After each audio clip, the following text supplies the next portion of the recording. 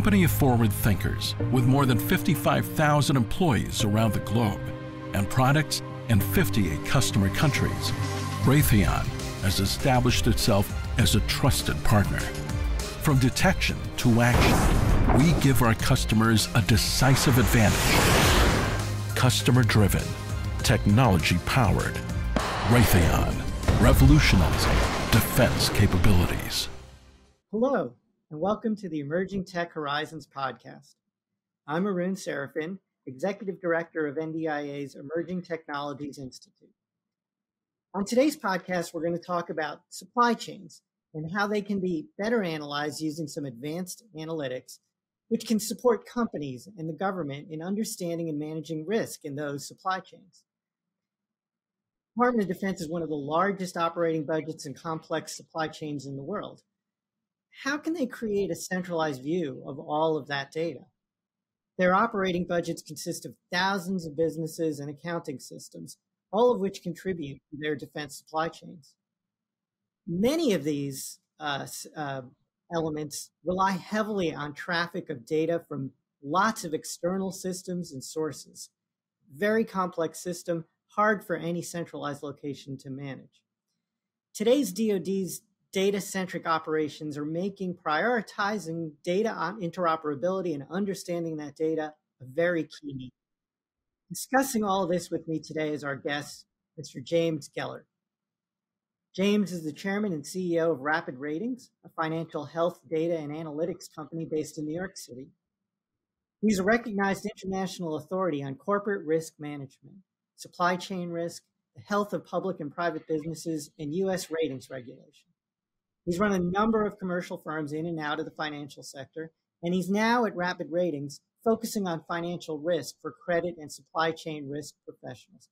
Please join me in welcoming James to today's podcast. Thank you, James, for joining us today. Thank you, Arun. It's great to be with you. So I tried to do a little bit on your background. I'm sure I didn't do it justice at all. Can you tell us a little bit more about your background and how you are now at RapidRatings, and maybe touch on what RapidRatings actually does? Sure, happy to. And you did a great job. My background prior to RapidRatings was originally as a banker. And I came out of school and got directly into investment banking, where I focused on raising capital for private entities, for corporations, as well as for financial institutions and for sovereign entities around the world. So my focus was non-U.S. companies coming into the U.S. markets to fund. And in that process, I really got a foundation in liability management, risk management, ratings, how companies are portraying themselves and how institutional investors think about companies and how they interact and trade their securities. And then eventually I got into the tech world because even though I loved banking, the tech world was sort of this great allure, and I became an entrepreneur. And a few companies later, having done everything actually with one business partner, a gentleman named Douglas Cameron, with whom now for 23 years, we've now run 5 different companies. We ended up buying RapidRatings and partnering with the original founder of the technology, a gentleman named Dr. Patrick Carragata. And we got in RapidRatings very, very early, but Dr. Carragata had built a really fascinating architecture using some early technology for evaluating what we call corporate financial health. And RapidRatings now is the leading provider of risk management from a financial perspective for companies and supply chains around the world. So we've been doing this now for about 15 years, and RapidRatings uses advanced technology that we've continued to modernize and to add elements to, and we'll continue to do that. But it really came from a pretty brilliant foundation that Dr. Carragata came up with, and that we've been applying to our current uses. And our clients range from companies in defense and aerospace to companies in across pharma and food and beverage and retail and textiles, really about 25, 26 different industries, as well as some of the leading financial institutions. About 75 of the leading financial institutions around the world use us also to evaluate the public and private company suppliers or customers that they work with. So I can understand the tie to the commercial sector, certainly the financial sector. Help me understand how this then relates to the defense industrial base and defense missions. How does understanding this financial supply chain risk contribute to DoD trying to execute its missions of procuring the right things, getting them delivered and sustained and used to meet all of the mission demands that DoD is facing? Well, I think the needs of the DoD in many respects are very similar to the needs of a pharmacy company or a pharmacological company or from a textiles business or a heavy manufacturing. It's really about being able to produce on time, at specification, at good cost, but creating resiliency in the supply chain. Now, with the DoD, the supply chain is responsible for delivering readiness to the warfighter. But there are analogies across every industry for those who are spending money to create and or to supply an activity. And what's interesting about the DoD, of course, is that the stakeholding entities and areas that it is responsible for, obviously across aviation, land, maritime, include medical and subsistence supplies and clothing and textiles and construction and construction equipment, on and on. And so the challenges that the DoD has in evaluating the quality of suppliers and maintaining a strong, resilient supply chain are exactly the same ones that supply chains are tackling around the world across industries. The really wonderful thing about that for the DoD is that tools and techniques and theories and processes around creating better supply chain is consistent and is now becoming a more well-trodden path. So it's not like the DoD and the constituent members of the industry are trying to go this alone. And so there's really quite a bit out there, and more dollars being spent and more innovation coming to managing data, to creating tools that provide predictive analytics for the DoD and really everyone in the industry. So, okay, let me unpack that in a couple of different ways. First is when I'm thinking about defense supply chains and current market conditions, from your working with these companies and working with DoD itself, how would you say current market conditions are affecting the defense supply chain? Or are there particular things that DoD or NDIA should be worried about right now? Well, the flip side of worry is opportunity. So let's try to talk about both. But the things to be concerned about now are that in every supply chain there are a disproportionate number of private companies than there are public companies. The typical supply chain is comprised of roughly 75% private companies. And some of those private companies are small to mid-size enterprises. Some are true middle market. And then a very small percentage are large companies. Then, of course, there are the public companies in a supply chain as well. But the conditions that have been affecting both public and private companies for the last X number of years, sort of leading into COVID, and then obviously the COVID crisis, a whole nother dynamic that has been thrown on top, has created something of a perfect storm. And that perfect storm includes things like disruption from COVID that still continues, even if it isn't making the same headlines, and ports are a little clearer, and we don't have the same trucking problems that we did in the middle of COVID. We still have residual challenges that suppliers around the world are going to be carrying for quite some time due to the strains of getting through the COVID crisis and all of the related issues. But on top of that, you have economic conditions, and the economic conditions most specifically revolve around two things.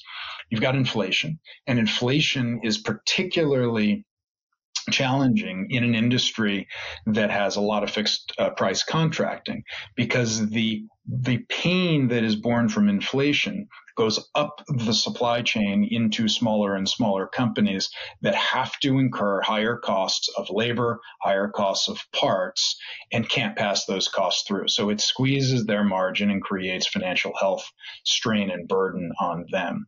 But the second piece is interest rates. And these are, of course, closely related. But with higher interest rates, you've got two major factors. One is that for the last 12, 13 years post the financial crisis, we've had we've had a period of artificially low interest rates. And that has meant that companies of all credit qualities have been able to borrow with impunity. And there's been almost zero cost of capital for most companies. But weaker companies, smaller companies, newer companies have had the same access to capital as much larger companies. And historically, that's an aberration. So what it has meant is that, and then you throw COVID public funding on top of that kept a lot of companies that were degraded because of COVID alive, which in and of itself was great, but it meant that there's more masking of problems inside of people's supply chains due to ample liquidity than they know. And so as interest rates have risen and affect private companies more than they affect public companies, and why is that? Because most of them borrow from banks and it's floating rate lending. So as rates go up, it costs more for them to service that debt.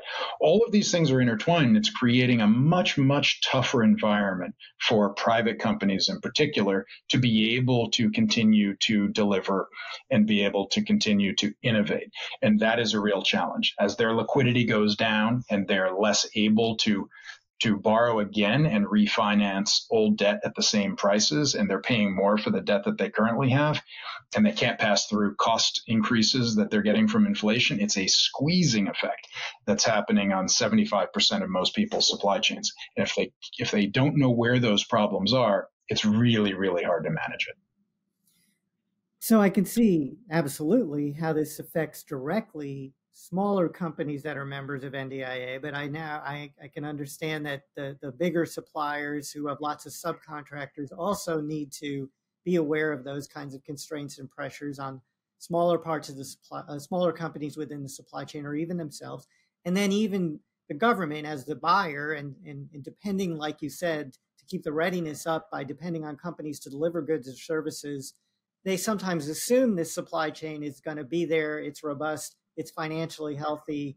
And you're saying that, especially today, risks are putting all of that into question. So I guess, okay, that's a nice way of saying that's the problem. And now we'll try to talk about the solution a little bit. Who's sitting on any data that could help you look at some of those issues and identify risk? And then what kinds of emerging technologies, maybe advanced data analytics, can help you look at that data and make some assessment of risk? So there's a ton of technology out there and companies that are attacking different parts of supply chain and supply chain resiliency. Some of them are looking at it from a platform perspective, being able to create dashboards and data management tools. And some are, like us, focused on very specific domains of risk and providing the best insight into those particular risk areas, whether that's environmental, in our case, financial, whether it's cybersecurity. All of these are, there's a ton of innovation, ton of focus, smart people, dedicated people creating businesses that are focused on these things.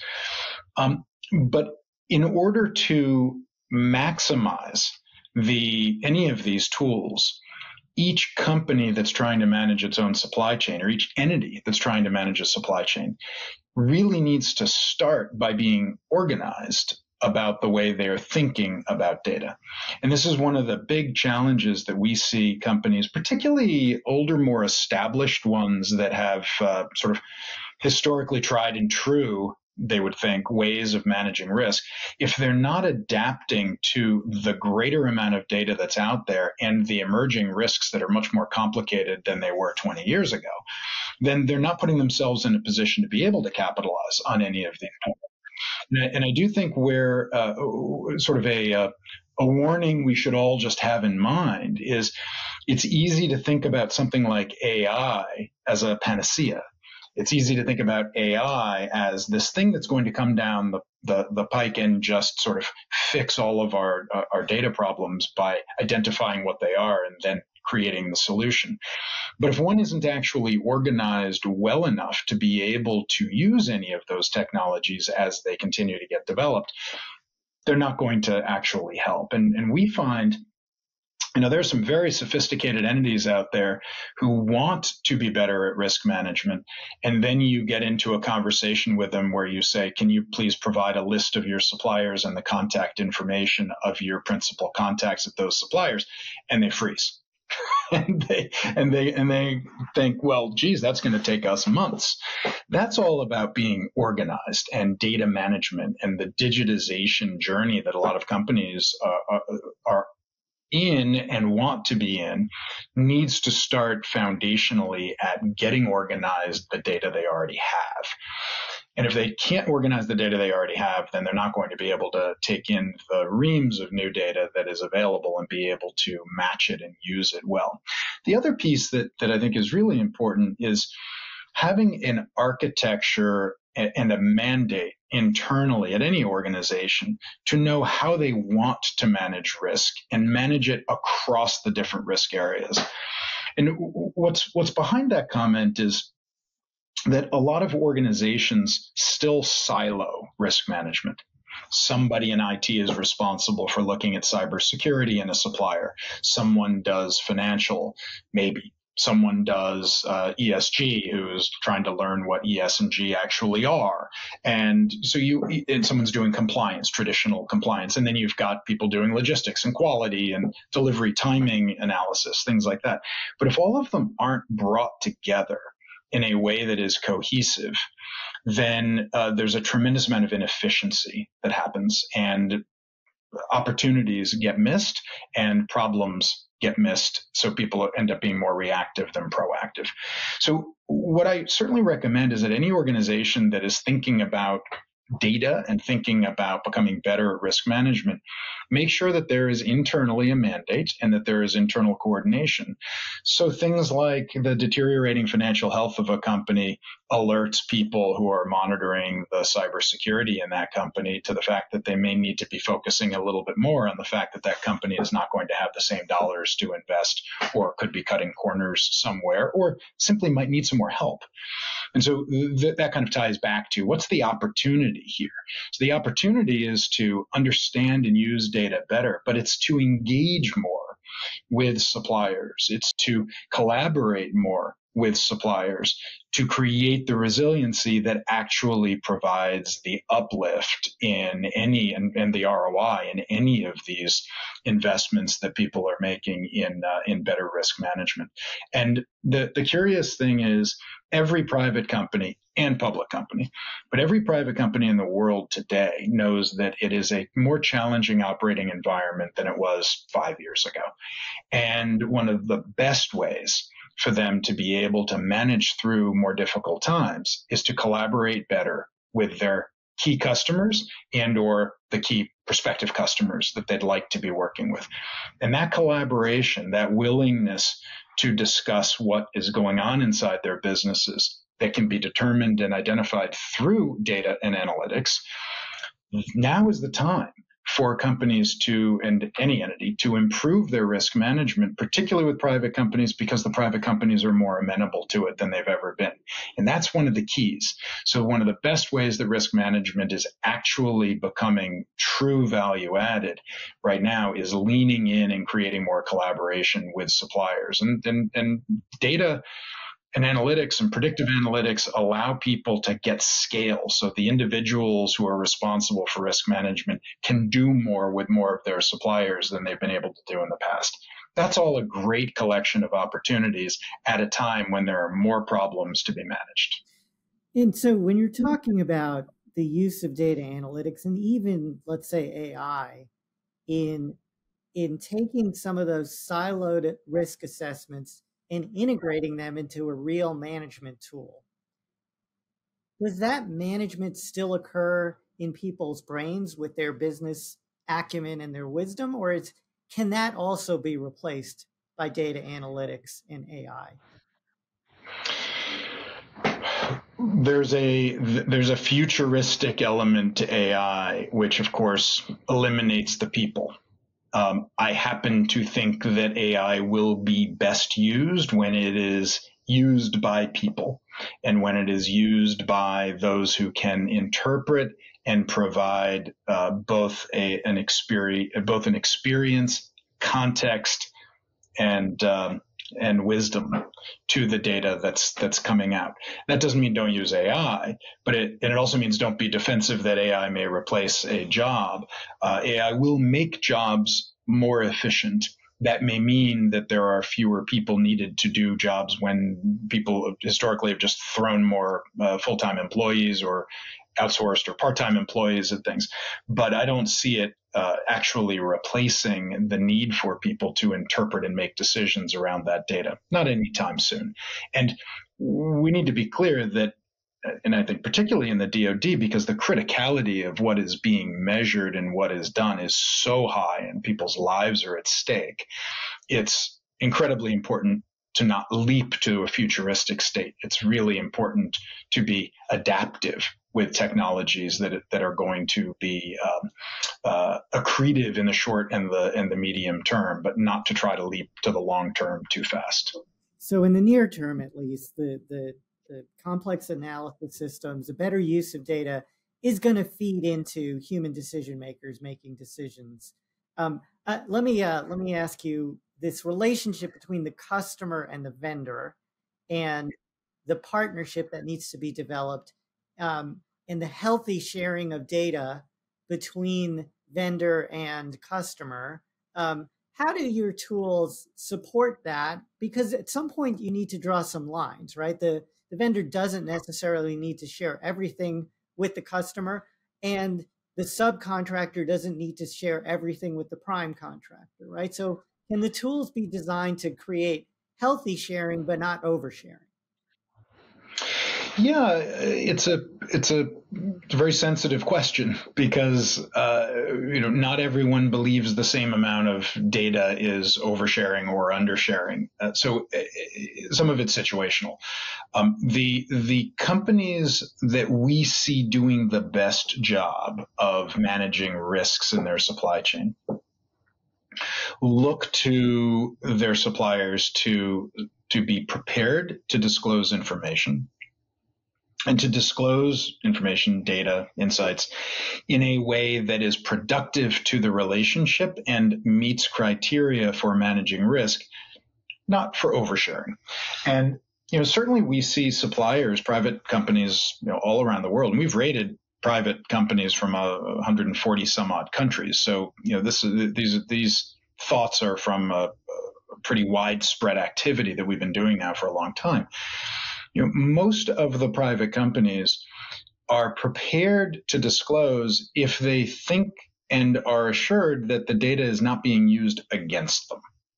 Right? It's a very sort of fundamental issue. If a supplier feels like the data that they are asked for is going to be turned around and used to negotiate against them at a contract renewal, then they're less likely to disclose it.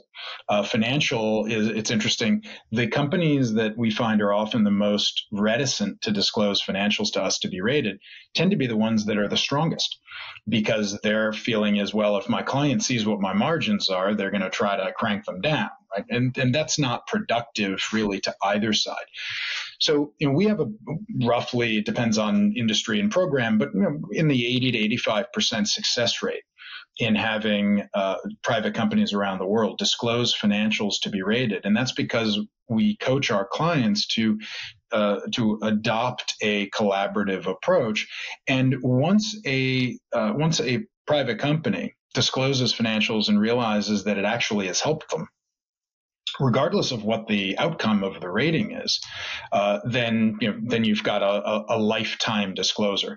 And what I mean by that is, particularly in difficult times like we're in financially right now, a lot of private companies, most companies don't want to switch suppliers, right? You have to start with that approach.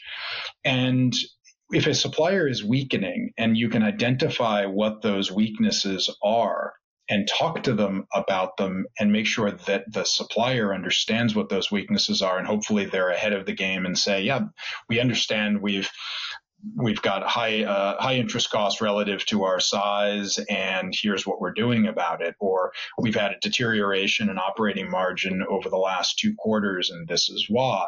This is what we're doing about it. This is how we're becoming more efficient in our working capital management. This is how it affects you positively as our customer. That's exactly what every supply chain risk manager really wants and needs. It's to make sure that they're engaged in a dialogue. And we used our technology to create reports that not only analyze the financials and compare them against now 12 million company years worth of financial data, but we have reports that actually drill down into what are the 5 most important questions to ask this rated company. So a supply chain risk manager can actually have it in front of them and sit down for a QBR or an EBR or a diligence session for a potential new supplier. Say, we'd like to talk to you about these things. And it's not only the question, it's the context behind it. Why should you ask this? Why should you understand the answer, and how to put the answer in some sort of a framework that makes sense, even if you're not financially trained? That's the kind of thing that you would call narrow AI. And it is about using technology to help enhance a human activity, and to enhance a human activity that is workflow benefiting, and that creates scale and consistency and replicability of process. And all of those things are critically important, particularly as supply chains are more complex and scaled across the globe and across industries. So I'm curious about one particular supply chain concern that the Department of Defense has a lot. Some of the big suppliers talk about it as well, which is foreign influence in the supply chain, or even dependence on foreign sources in the supply chain. How do you think data collection, better data analysis can address those kinds of issues? Well, one of the big challenges in supply chain is, of course, sub-tier visibility, and it's very closely related to your question. And sub-tier visibility is something that is really hard, and it's particularly hard if you don't have your tiers 1 involved and collaborating with you to understand tier 2. So there has to be a relationship between entity and its critical prime suppliers or tier 1 suppliers to be able to understand better what's happening upstream with tiers 2 and on. And that really means communicating a need and a desire for the most critical suppliers to have their own supply chain risk management programs as well. And we'll often see clients of ours extending tools and services and data and analytics like ours to their tier 1s, so their tier 1s can do critical risk management of their tier 1s, so there is transparency. But where AI and other technology comes into play here is in being able to identify where there are inconsistencies. So when we're looking at a set of financials and it goes through our system and is being compared against those millions of other company years historically, aberrations in that data stand out. And it's one of the benefits of being in big data and having analytics that can look for abnormalities and normalcy, and can understand how a company looks when profiled against other companies in its industry, in its geography, of its size, and so forth. And so there's a lot that companies like us are doing to help with those problems, but there isn't a silver bullet for it. But it really is about trying to understand where there's exceptions and managing those exceptions. We're running out of time. I want to close with a sciencey question. So these are complex technologies that you're developing and using. I'm sure your workforce is very technically highly trained. Tell me about where these ideas are coming from, where your workforce is coming from. What's the role, for example, of government-funded research, university research in developing some of these tools and models that you're applying then for your clients? Well, so our ideas come from ourselves and internally, and from clients. So we espouse collaboration, and we try to adopt it, and it is very much a part of the way we interact with our clients, to understand what they need and to talk to them about ideas and to iterate with them and to innovate for them. We would love to be doing more collaborating with government and universities on research and development, and that's something that would benefit us and benefit our clients. So very eager to do that. And now, speaking to the NDIA members, you guys are an NDIA member, and those members are big, small, and universities. What advice would you give them to get more information about these kinds of tools and how they could use it in their own businesses? So ours, you can come to our website, of course. Other technologies out there are doing a pretty good job of promoting themselves, but we've got a pretty extensive partnership program where we work with companies that we think are best in class in sort of adjacent risk domains, and a number of the companies that are in the governance, risk, and compliance platform space. So some of that information is available on our site, but as a collaborator, we are very happy to receive calls from people who are asking for something that isn't what we do, but where we may have advice and relationships that we can make introductions to. So we're very happy to be that resource for people. That's great. And I hope you're a resource for us at ETI as well. Love to keep collaborating with you on looking at data analytics and advanced AI and how it can support a lot of different departments' missions. And so with that, I want to thank our guest, Mr. James Gellert, for joining us today on this week's episode of the Emerging Tech Horizons podcast. Thank you to all the audience for joining us this week. If you enjoyed this podcast, please don't forget to hit the like button on your screen and subscribe to our channel to stay up to date. Thank you.